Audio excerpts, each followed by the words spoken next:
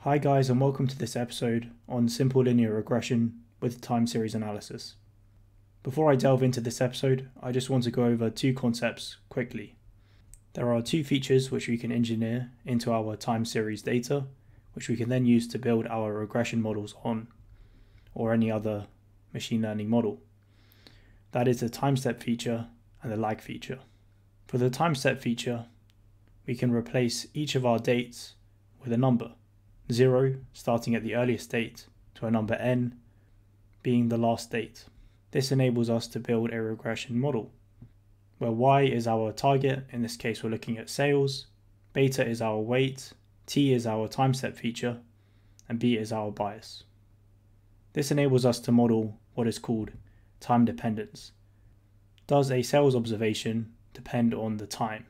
So for example, do we get more sales in the middle of the month or later on in the month, or is there no relationship between time and sales? Next is the lag feature. So for this, we simply shift our observations to a time in the future. So here we're shifting them all by one step. So on the 1st of January 2024, the sales of 7,000 gets pushed to the 2nd of January 2024. This enables us to build the model on this lag feature, similar to before, but in this case using L as our lag feature. This enables us to model what is called serial dependence. Do observations in the past affect current observations?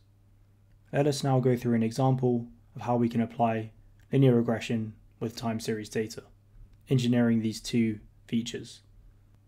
We start by importing some general libraries. We then read our data into Python using the pandas library.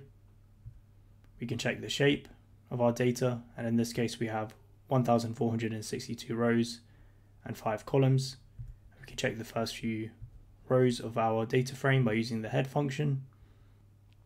And here we have various dates, the mean temperature recorded at each of these dates, the humidity, wind speed, and mean pressure. And here we are looking at weather data in Delhi, India.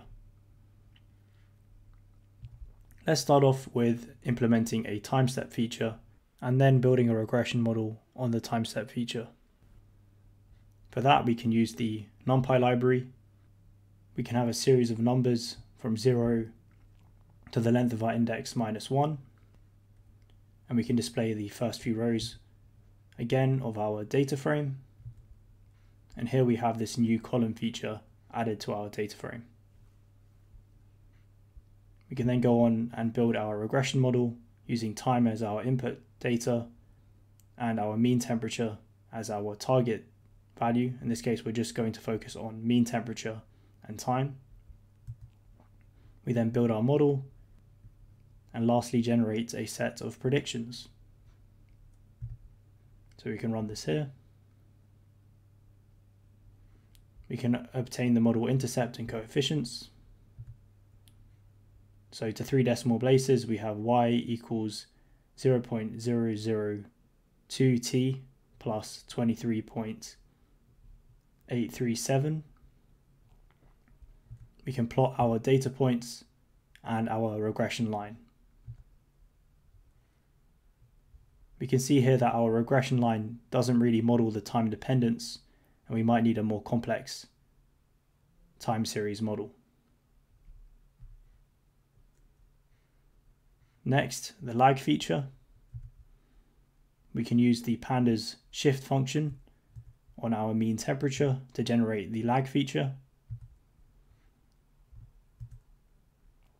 We then go through similar steps as before, but this time we remove this initial missing value.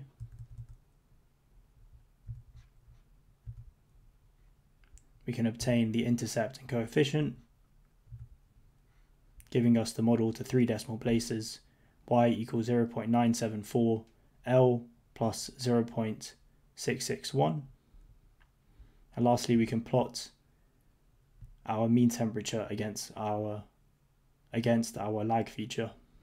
We can see here that there is a correlation between our lag feature and mean temperature, As the temperature the day before increases, so does the temperature the next day. Thank you guys very much for watching, and I hope you learned something new.